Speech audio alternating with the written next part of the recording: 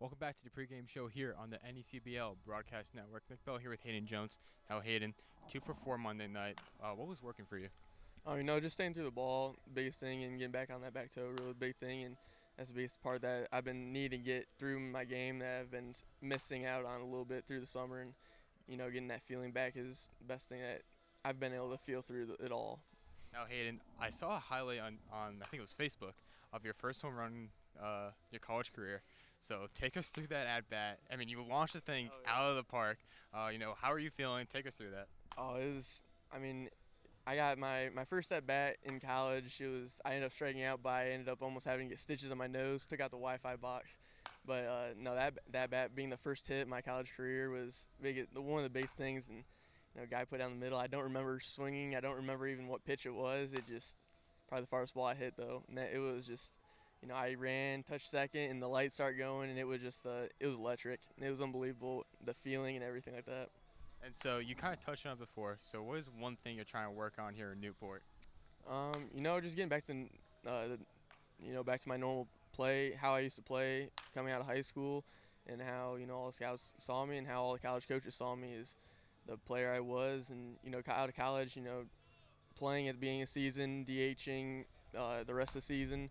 And not knowing like when you were gonna go in or whatnot, being the freshman typical, and just being in the day-to-day basis, and knowing you're playing every single day is a lot better feeling. And so it's just getting the swings and receiving and just getting the stress of the game put back on you, so you get the feel of it. It helps out a lot. So you guys tonight are in second place. You're a game out of second place. If you win tonight, you're a half game out. So what's the general vibe of the team right now? We're all just.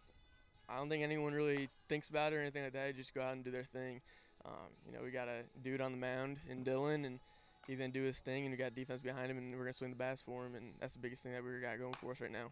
So I've heard a little bit about a rift you have with our broadcaster, Stephen Huff, and how he doesn't get you on camera as much. So now that you're on camera, what do you have to say to Stephen? Man, it's just about time.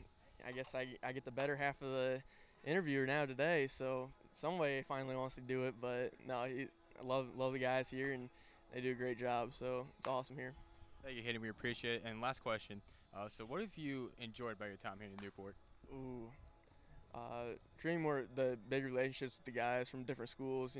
I knew a couple guys coming in like Zaid.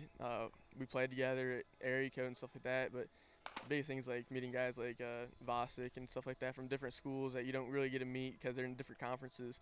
But other than that, it's like the town and being able to go out with a family and just do things that you don't get to do either down south at Mississippi or in Indiana. That's the biggest thing. You get the different landmarks, stuff like that, history, and that's the biggest thing that has been fun.